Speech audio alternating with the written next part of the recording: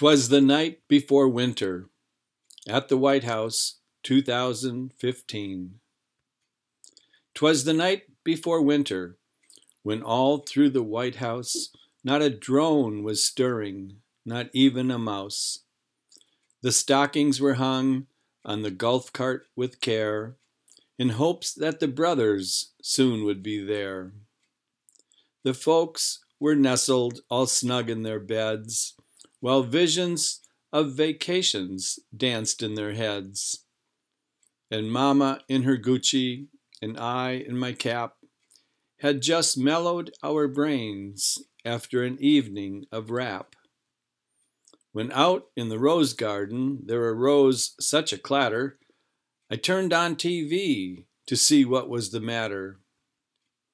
On my way to the window, I reached for my stash, tore open the shutters, and toked some good hash. The crescent moon glowed on a new line of snow, and its star shined a luster on ice, crystal, and blow.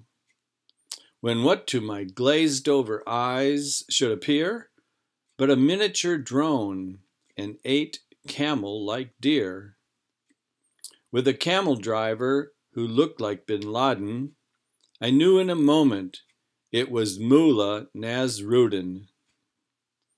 More rabid than vultures his curses they came, and he whistled and shouted and called them by name. Now Abdul, now Mecca, now Morsi and Mosul, on Basra, on Raqqa, on Kabul and ISIL. To the top of the tower, to the top of the wall, now dash away, dash away, dash away all. As dry sands that before a desert storm fly, when they meet with a red line, retreat on the sly. Up toward the turret the camels they flew, with the drone full of guns, and Nasruddin too. From the minaret, the prettiest sound that I know, the call to prayer, rapped out by 8 camels with soul. As I drew in a hit and was spinning around, down the chimney Nasruddin came with a bound. He was dressed in camo from his turban to foot, and his vest was all tarnished with black powder and soot. A bundle of guns he had flung on his back, and he looked like a bomber opening his pack. His eyes, how they squinted, his dimples, how hairy.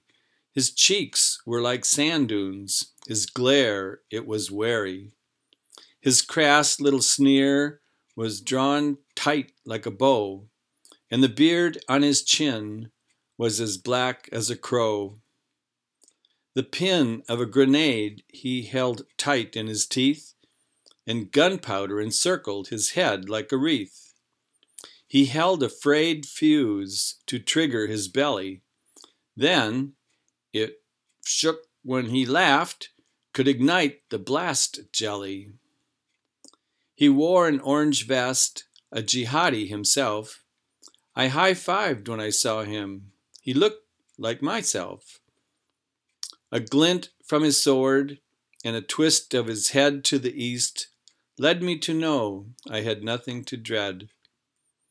He spoke not a word, but went straight to his work, and armed all the stockings and turned with a jerk.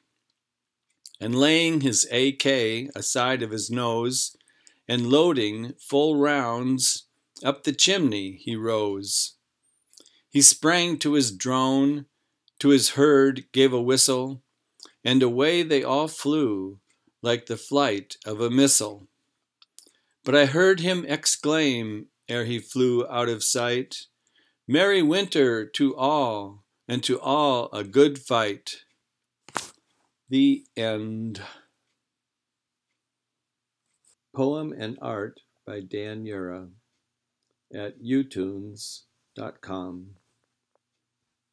Learn more about Mullah Nasruddin, the satirical Sufi wise man, known for his humorous stories, filled with philosophical teachings of a pedagogic nature. Visit utunes.com. Reproduction of "'Twas the Night Before Solstice" permitted under common use copyright, online and in print, for non-commercial use and reviews only.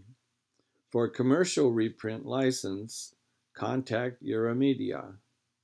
Dan@eura.com. View licensing and syndication at utunes.com.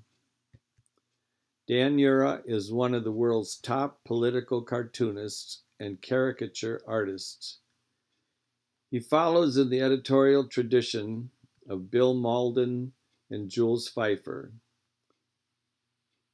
View his art at utunes.com. Too many of today's artists regard editorial cartooning as a trade instead of a profession.